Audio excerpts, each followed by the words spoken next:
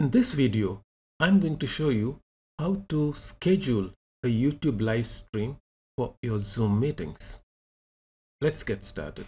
Zoom has a neat feature where you can go live on Facebook or YouTube with a click of a button.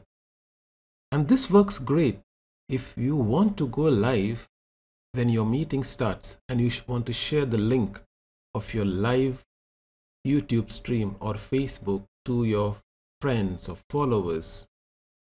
But what if you want to schedule your stream ahead?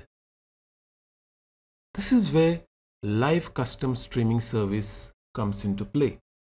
And in this video, I'm going to show you how to configure YouTube live stream and then connect it with the Zoom meeting. Now, the first thing we need, of course, is a YouTube channel and a channel that is enabled for live streaming. How do we do that? So let's say this is my YouTube channel. We go to YouTube Studio and we need to check the settings, which you can find at the bottom here.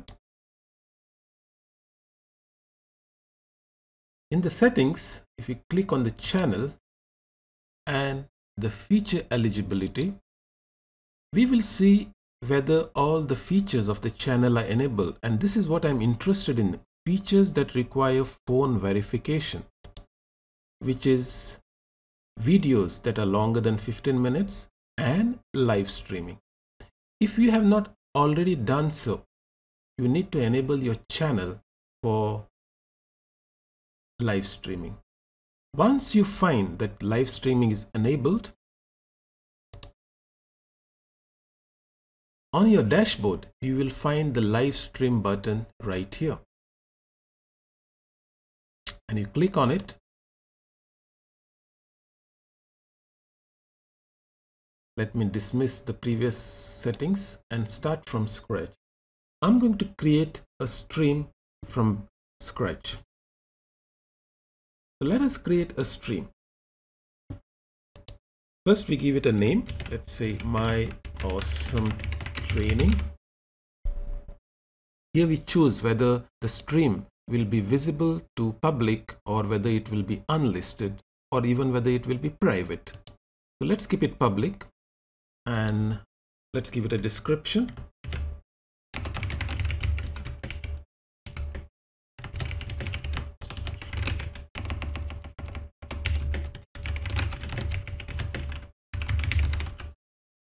You can choose a category that is suitable for your stream, and I choose schedule for later and choose the date and time for my stream. Let's say it's tomorrow at 3:30 p.m. Here we can upload a custom thumbnail that will be associated with the stream. So let me choose some picture and decide whether your stream is suitable for kids or not. By default, it is no. So that's it. I will create the stream. Now this stream is ready, and there are 3 pieces of information from this setup that I need to copy into Zoom. The first bit of information I need is the stream key. It is hidden, but I can reveal it and then click on the copy button to copy the stream key. I normally take it into Notepad and say stream key. The next bit of information I need is the stream URL, which is over here. Similarly, I can copy that and paste it here. And the final bit of information I need is the link that should be shared with the public, and that is available in the share button. So let me click on this and I can simply copy this link. And again, I'll put it into Notepad and I will call it share URL. Now that I have these 3 bits of information, let's see how we can use this information in Zoom itself. So let me go to Zoom and sign into my account.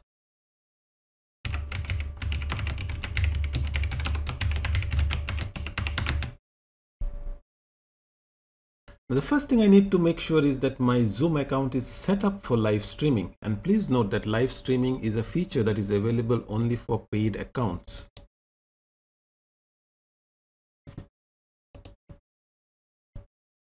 So if I scroll down to the bottom,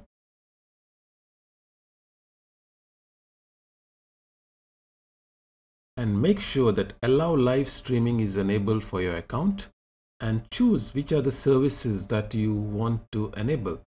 Facebook, YouTube, but what we are interested in is the custom live streaming service. So make sure that it is enabled. Once this is enabled, I can start scheduling my meeting in Zoom. So let's say I create a meeting and I schedule a new meeting. And again, let me put in the same information I had put in YouTube, my awesome training. And it is scheduled again for tomorrow at 3:30 p.m. And the rest of the settings, I will leave them as they are, and I will click on this save button. Now, once I save the meeting, I will get the option for live streaming. When I click on live streaming, as we can see, we have configure live streaming settings. Let me click on that button, and it asks me for the 3 bits of information that I had put on my notepad. The first thing it asks is the stream URL, which I have here. So copy and paste it here. The second is the stream key, which is over here. And the third bit of information is the live streaming URL. And this is the URL you can also share with your followers, your fans, so that they can log in with this URL to watch your live stream. Click save, and you're all set. Now, when it is time to start this meeting, all I have to do is click start this meeting, and it will open the Zoom client. Now I'm in the Zoom client. Now if I click on this button and say live on custom live streaming service, Zoom will attempt to connect the meeting to the YouTube live stream that I had set up earlier. And that's it. If I now go to my YouTube studio,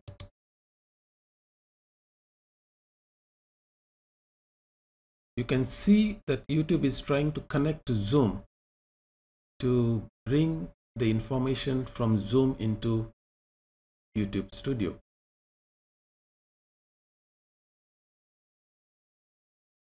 And there we have it. There is around 20-second delay between Zoom and YouTube. You should note that. Now Zoom is streaming into YouTube, but it is not yet live. When you are ready to go live, you need to come here and click on the go live button. When you do that, you are up and running, and that's all there is to it. Good luck in your next Zoom meeting streaming live on YouTube.